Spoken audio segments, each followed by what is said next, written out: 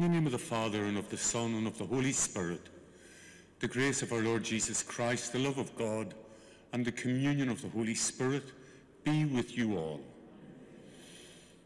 Good evening, everyone. There are a couple of lines in this evening's Gospel which I think provide great hope to all of us who have experienced grief in our lives. Maybe with sickness, or particularly with the death of a loved one.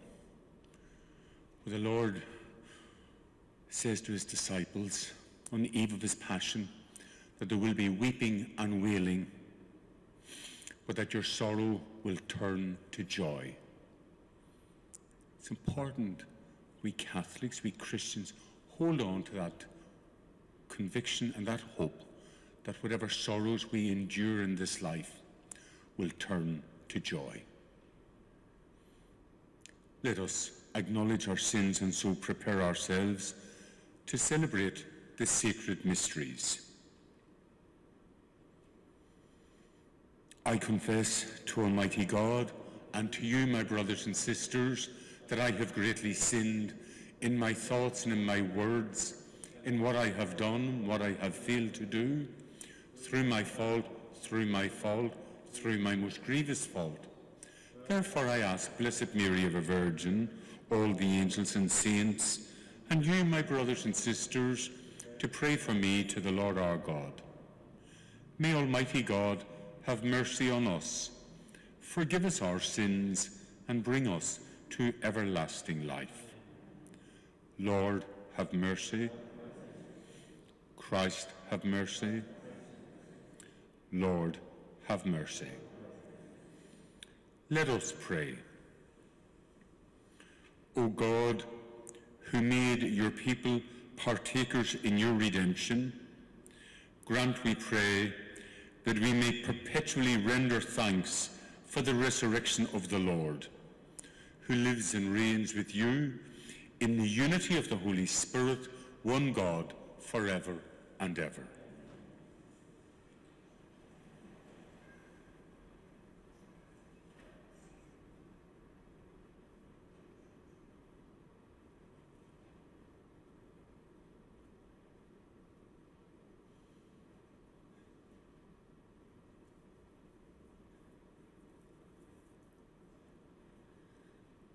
The first reading, a reading from the Acts of the Apostles. Paul left Athens and went to Corinth, where he met a Jew called Aquila, whose family came from Pontus. He and his wife Priscilla had recently left Italy because an edict of Claudius had expelled all the Jews from Rome. Paul went to visit them, and when he found they were tent makers of the same trade as himself, he lodged with them and they worked together. Every Sabbath he used to hold debates in the synagogues, trying to convert Jews as well as Greeks. After Silas and Timothy had arrived from Macedonia, Paul devoted all his time to preaching, declaring to the Jews that Jesus was the Christ.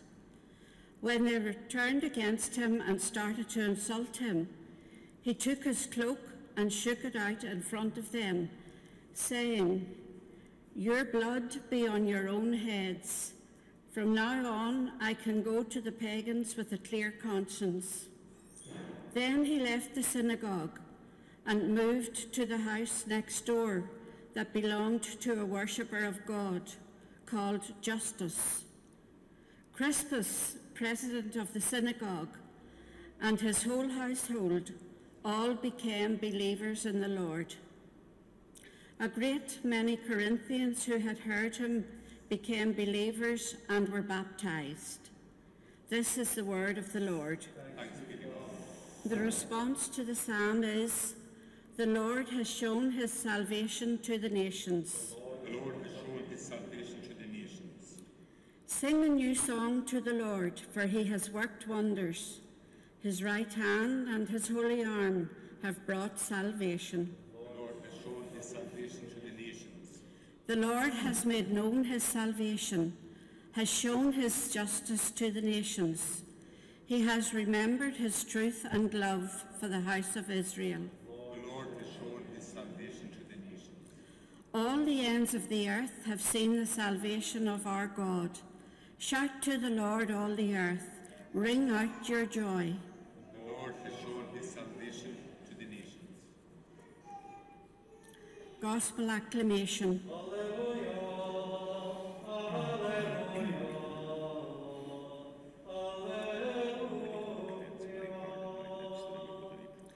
I will not leave you orphans, said the Lord. I go, but I will come back to you, and your hearts will be full of joy.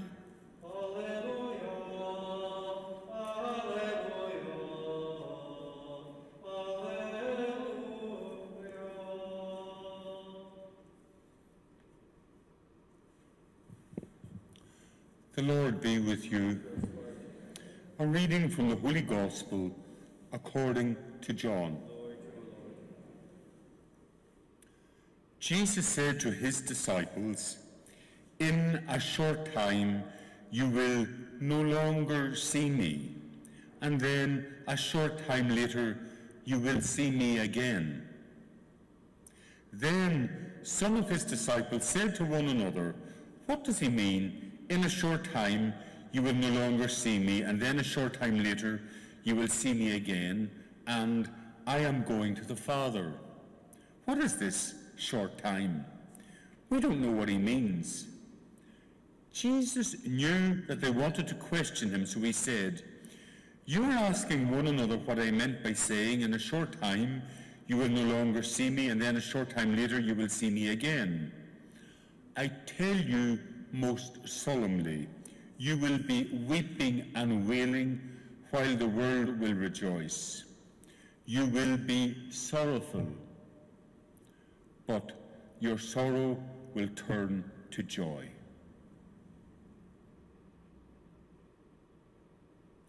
The Gospel of the Lord.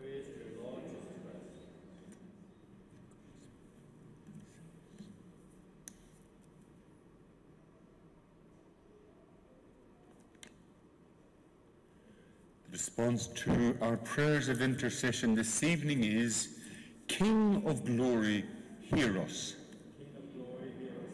Let us pray to Christ, who is our living hope of rising from the dead. Lord Jesus, by shedding your blood and rising from death, you entered into your glory. Let us go with you into the presence of your Father. You sent your disciples into the world, their faith made strong by the resurrection. Grant that all your faithful may be faithful and loyal ministers of your gospel. Through your resurrection, you united the faithful in one hope and love. May we share in your ministry of peace and reconciliation. Through your resurrection, you healed the cripple who begged at the entrance to the temple. Look with pity on all those who are sick and display in them your glory. We pray for all who are suffering the consequences of the current pandemic, that God the Father may grant health to the sick, strength to those who care for them, comfort to families, and salvation to all the many victims throughout the world who have died. We pray for all those families, particularly those families in our own parish who are mourning the loss of a family member, praying that God may replace that sense of loss and desolation with his very own divine support and divine consolation. We pray in silence for a moment for those we have promised to remember in prayer, for those who have asked for prayers, and for those who have no one left to pray for them. You are the first to rise from the dead, the first of many brothers and sisters. Share your glory with those who have hoped in you. And we remember in a special way at Mass this evening Francis McShane, Annie Monaghan, Ellen McConnell, Bridie and V. Freeman, and deceased members of St. John the Baptist Fatima Rosary Group, all of whose anniversaries occur today. And our prayers are requested this evening for the happy repose of the soul of Brian McParland, late of Florida and formerly of Portadown. Let us pray.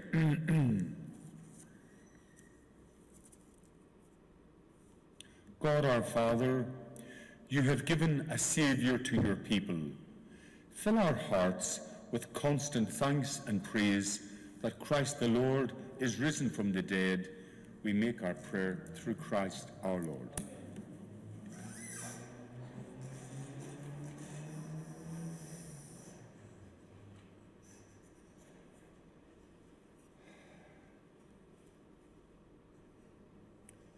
Blessed are you, Lord God of all creation, for through your goodness we have received the bread we offer you, fruit of the earth and work of human hands. It will become for us the bread of life.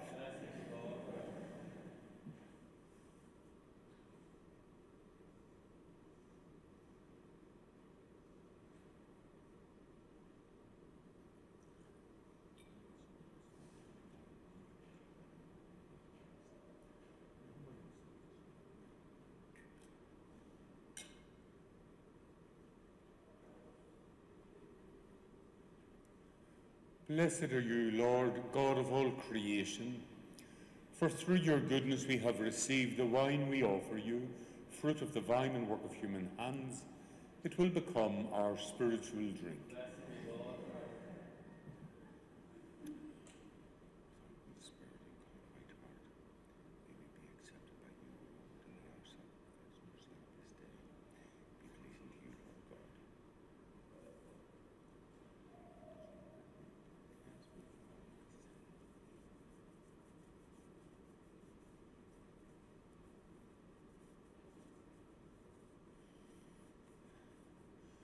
Pray, brothers and sisters, that my sacrifice and yours may be acceptable to God, the Almighty Father.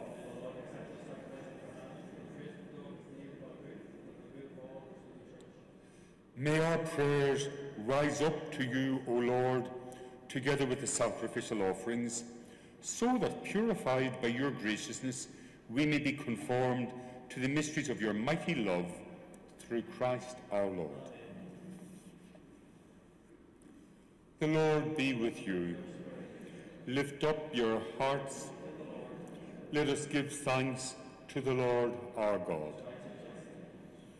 It is truly right and just, our duty and our salvation, at all times to acclaim you, O Lord, but in this time above all, to laud you yet more gloriously when Christ our Passover has been sacrificed.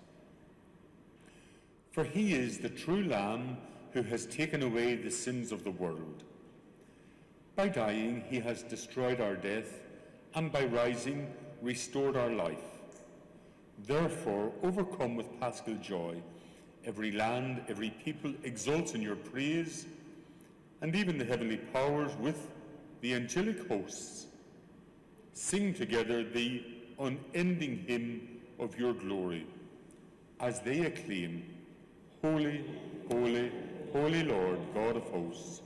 Heaven and earth are full of your glory. Hosanna in the highest. Blessed is he who comes in the name of the Lord. Hosanna in the highest. You are indeed holy, O Lord, the fount of all holiness. Make holy, therefore, these gifts, we pray, by sending down your Spirit upon them like the dewfall, so that they may become for us the body and blood of our Lord Jesus Christ.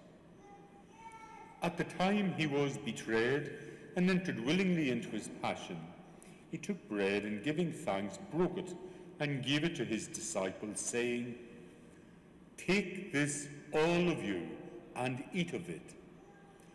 For this is my body, which will be given up for you.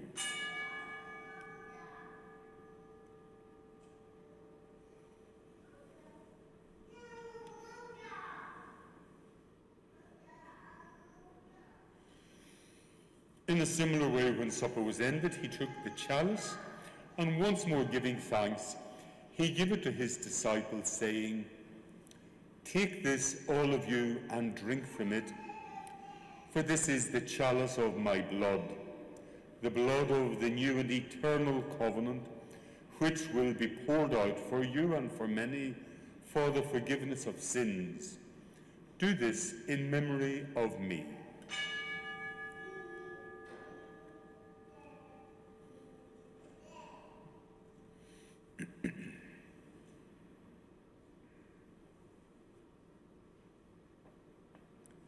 The mystery of faith.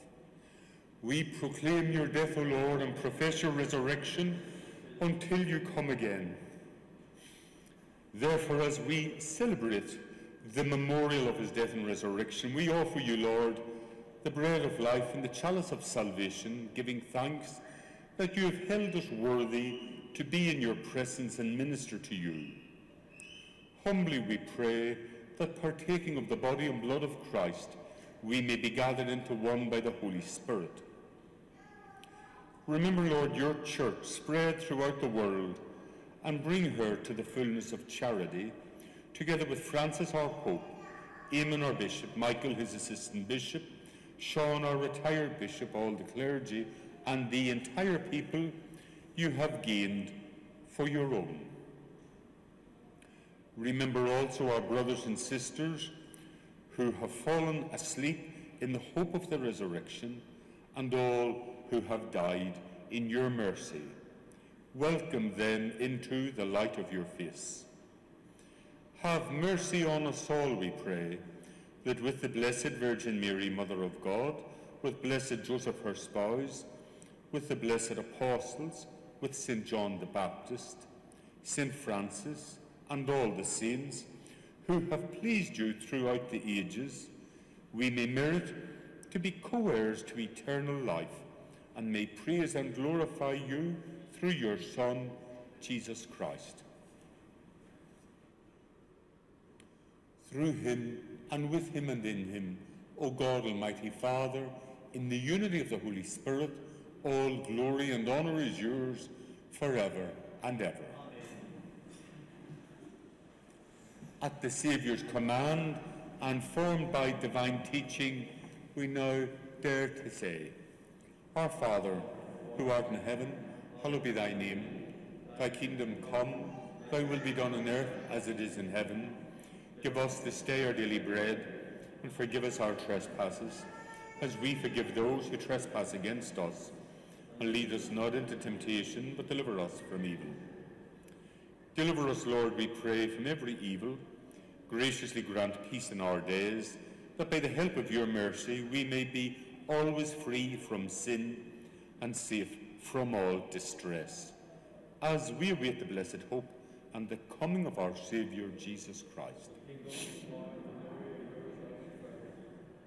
Lord Jesus Christ, who said to your apostles, Peace I leave you, my peace I give you, look not on our sins, but on the faith of your church, and graciously grant her peace and unity in accordance with your will, who live and reign forever and ever. The peace of the Lord be with you always. May this mingling of the body and blood of our Lord Jesus Christ bring eternal life to us who receive it. Lamb of God,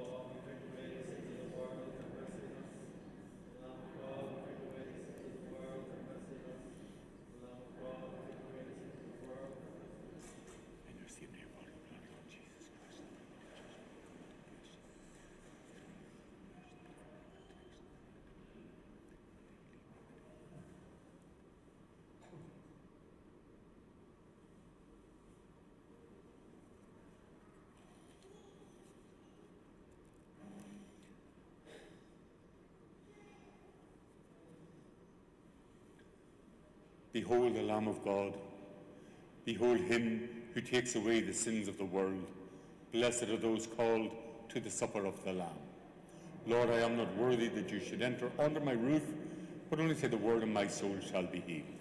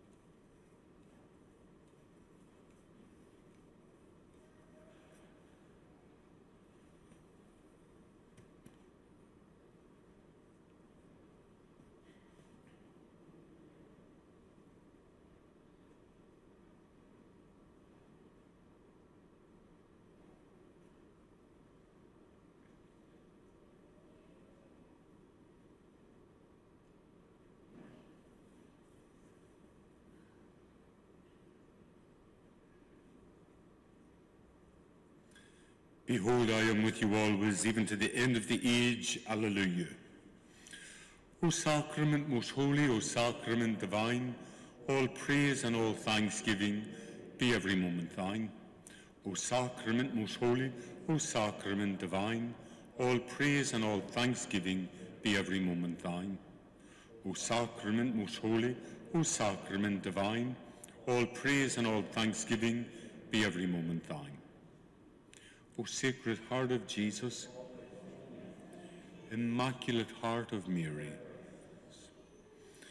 And we pray the act of spiritual communion in solidarity with those who may be joining us virtually this evening. My Jesus, I believe that you are present in the most holy sacrament. I love you above all things, and I desire to receive you into my soul.